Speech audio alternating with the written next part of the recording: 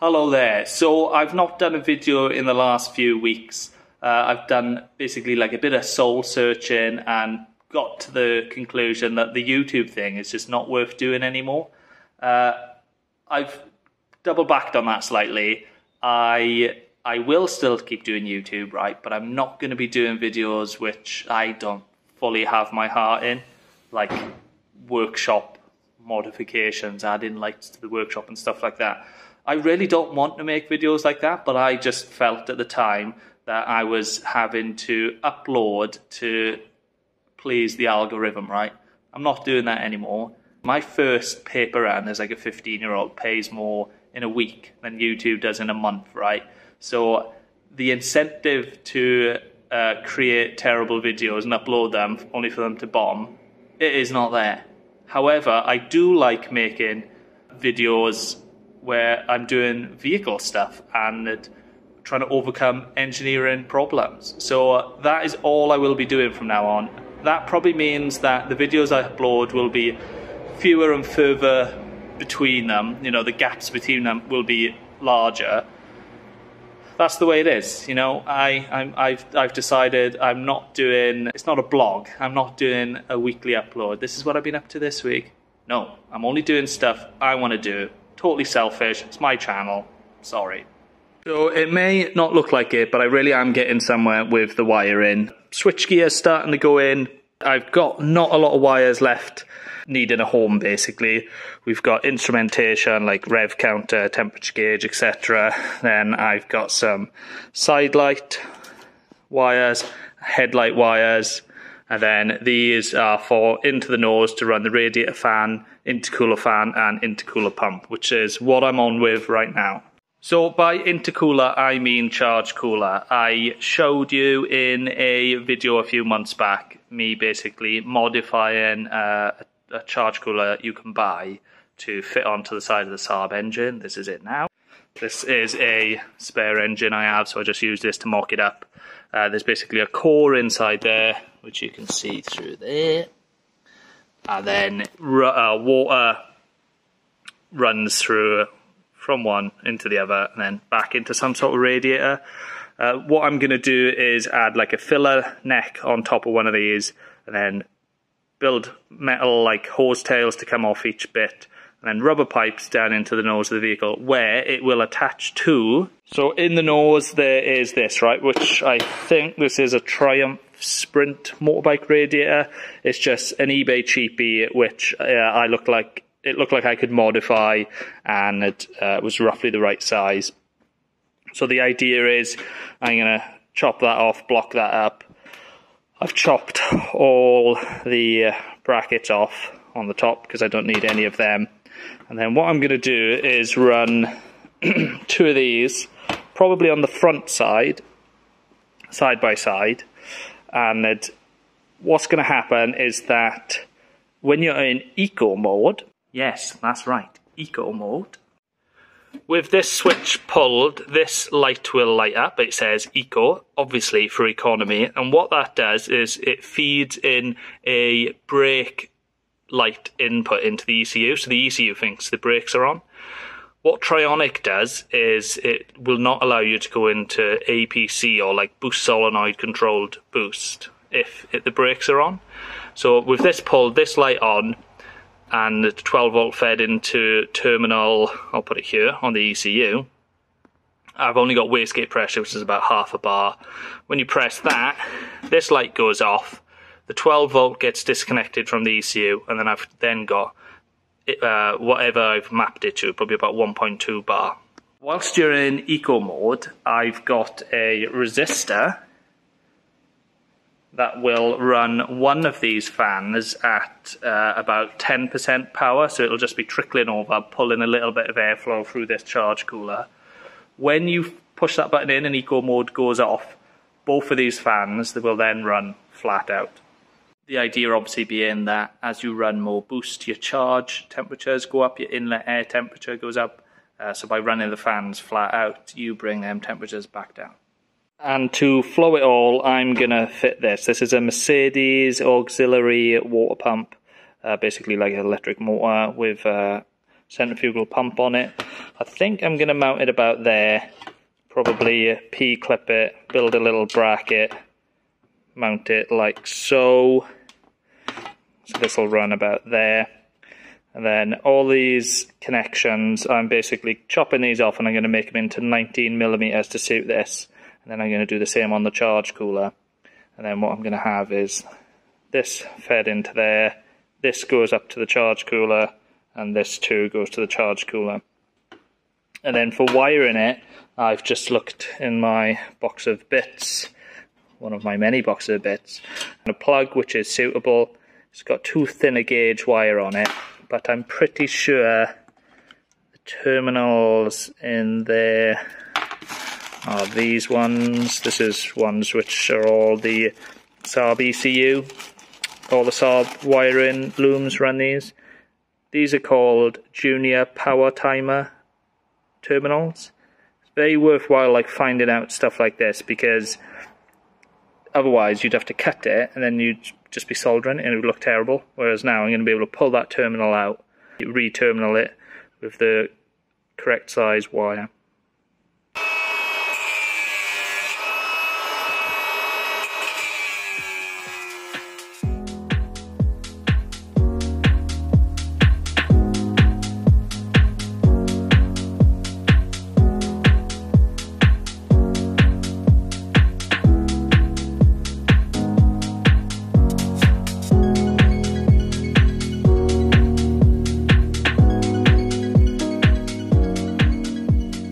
So as I mentioned in the previous video, I now have a CNC plasma table. It's a 4 by 4 foot extreme plasma.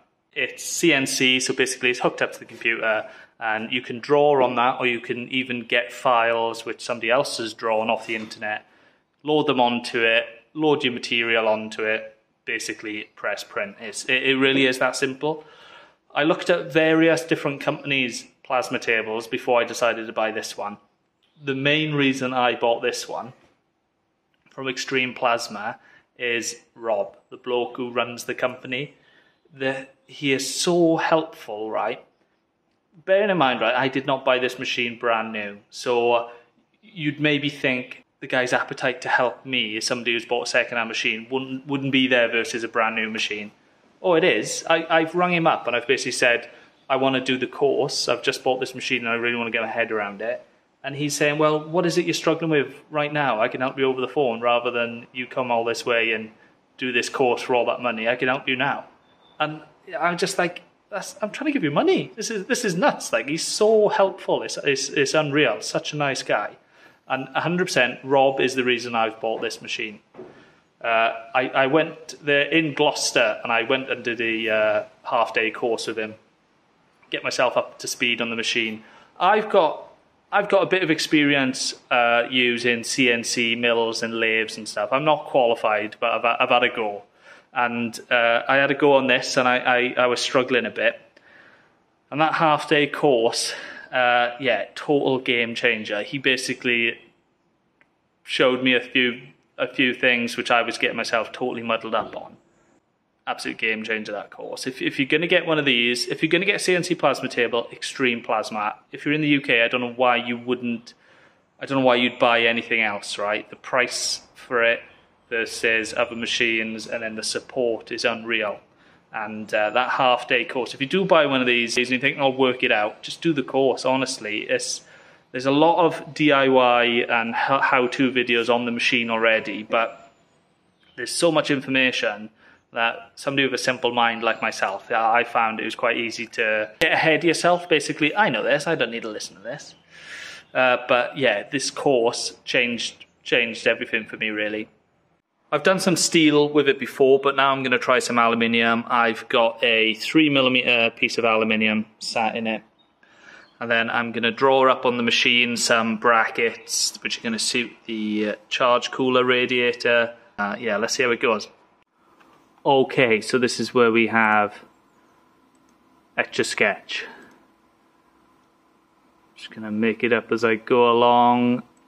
I want a width of 25mm and then a height of no 100.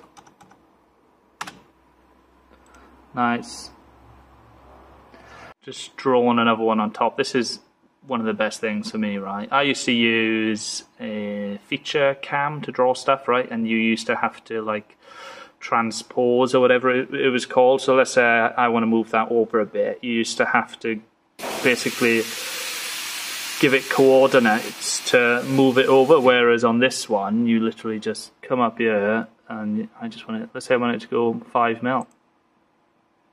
It just does it. Let's say I wanted to copy it and go up. It just does it. Unreal. So let's have a look at this. 25 mil would be nice. Probably get 25 mil and then I'll sort of like fillet it. So it's like a voluptuous T. You'll see. Let's trim that line. Then let's select 2 lines.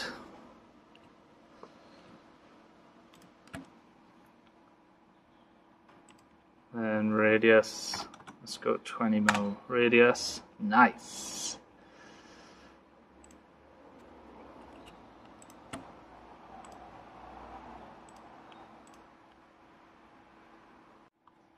Round all these edges. Nice.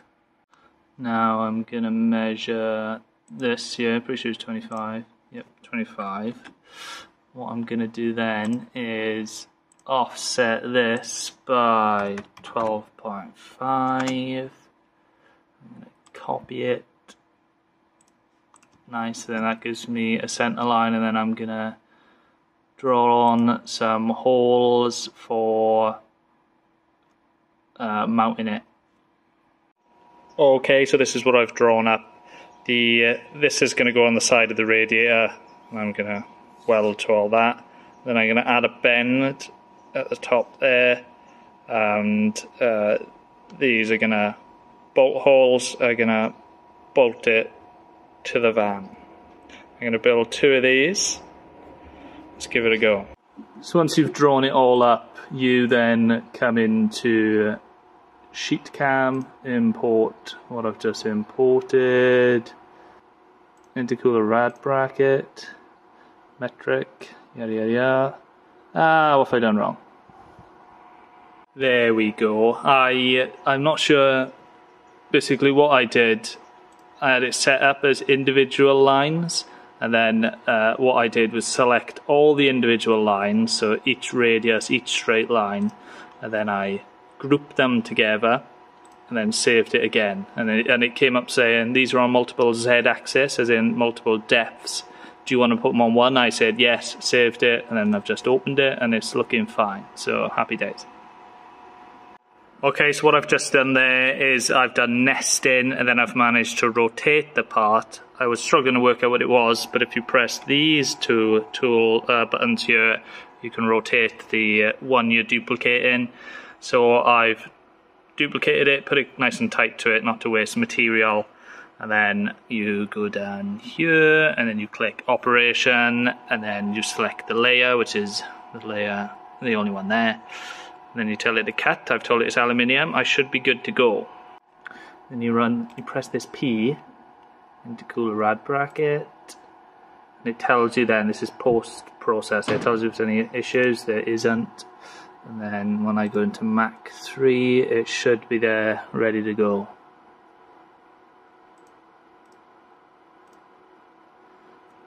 Alright, there it is. Cutter is off. And I'm going to try and do a dry run. Hover over the stop button.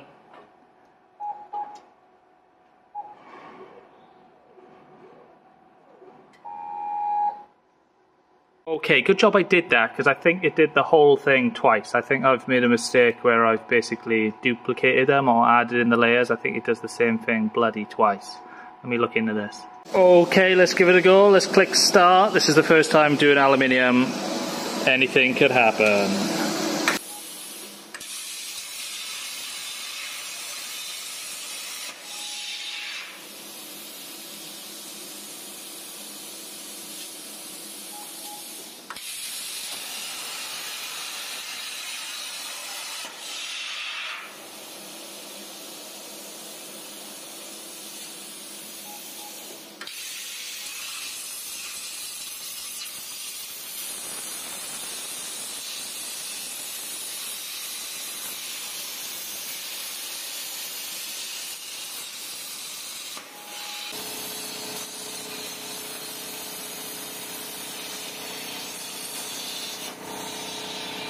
Okay, version 1 didn't work out. It dragged the metal, so I'm going to have to hold that down a little bit better. And also I could do with redesigning it slightly because it cracks if I try and do a very tight bend on it. So I've got some plans. I'll redo it and try it again.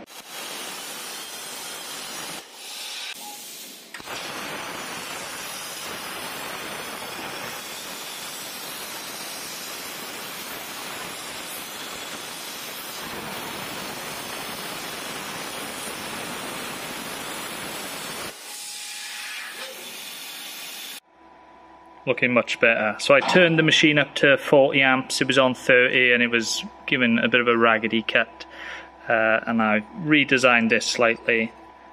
The back end of these holes, I'm not sure, they came out a bit bizarre. I've just opened them up with the deburring tool and this is where it stopped as well. I don't know if it fell and sort of cut through it at the same time, but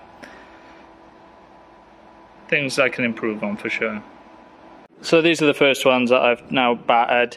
Tried just bending in the vise and it does crack, right? So what I tried then was bending it over a round bar of steel, and that comes out pretty nice. So let's try this one. So I've got this over here. I made this ages ago, like a sort of brake press thing. One piece of angle iron pushes into another, like so, giving you a bend. But I've just found if you push this into a piece, you can get a nice radius on it. Let's try that.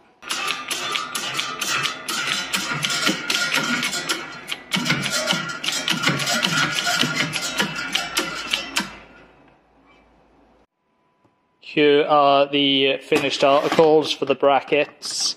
These are gonna go like so. Welded about there. Larger overhang on the front to take the weight of the fans, but yeah, plenty strong enough. Lovely jubbly, there's them pair.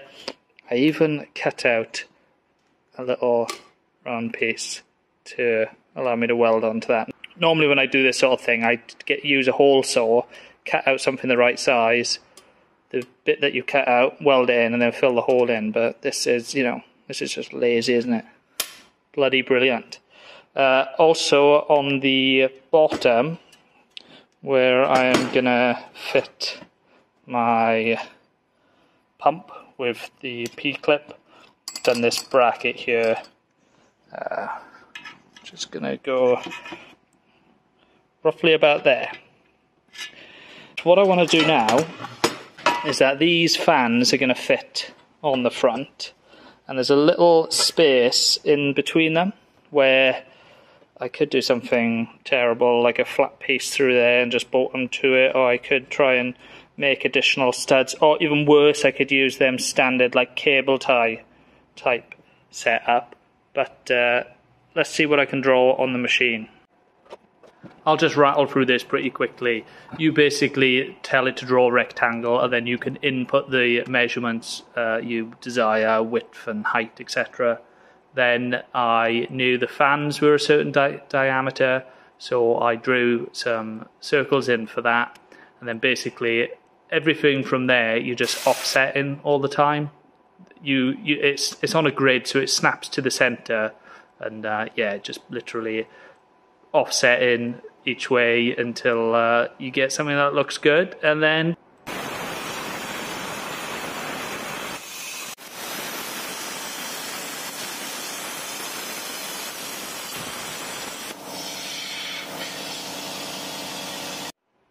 it didn't really like cutting the letters out.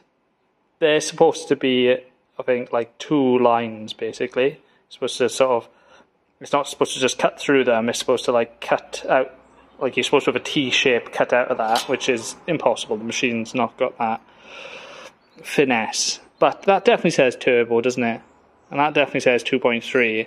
The backside's messy. As you can see, the aluminium's just like absolutely melted and it's blowing through it.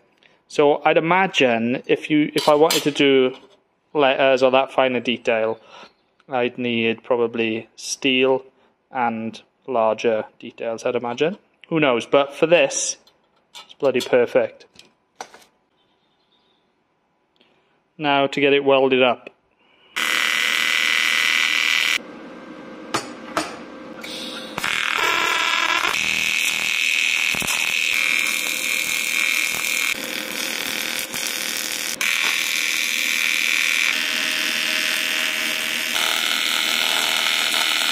Okay, so as per usual, getting totally inconsistent results welding aluminium. That one came out like so. This one much better. This one, little side bracket, bit crap. That side a bit better until the bottom looks a bit crap. Just tack these into position so I could try it in the nose of the van. I'm happy with where it sits. Now I've just turned these on the lathe. Terrible finish because I've got no auto feed on it anymore because I bloody broke the gears on the feed gearbox. So the idea is this one like so, feed into the pump, and then this one like that. And the idea of this is that I can now run 3/4 inch or 19mm internal diameter hose everywhere, all the way up to the charge cooler, rather than doing adapters to go from different sizes everywhere. Right, let's tack these in place. Let's see what happens.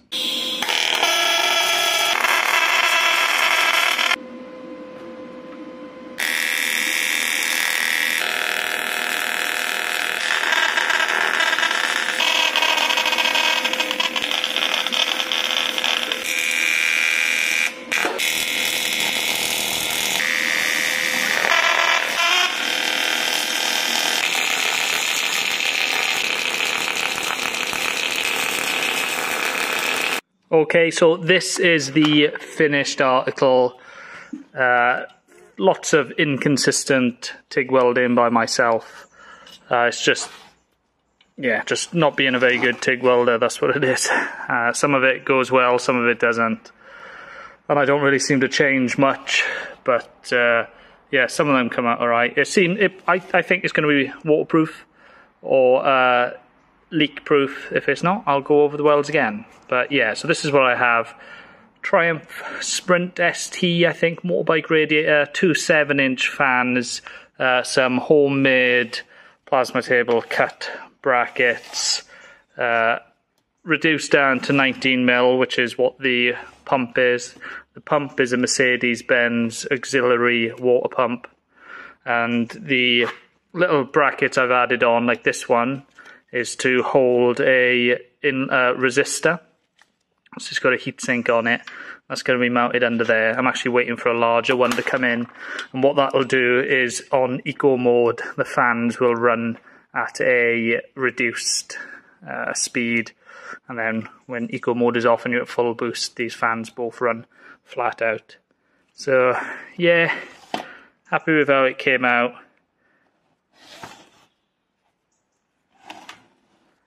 This is the internet, so only good things get shown, so maybe other people wouldn't be impressed, but I'm not asking you to be impressed. I'm just showing you what I'm doing. Let's give it a test on the floor. So here's my very high-tech test rig. All the pipes are just pushed on, so there's no Jubilee clips or anything on, so everything leaks, but the pump is flowing. Both fans are running.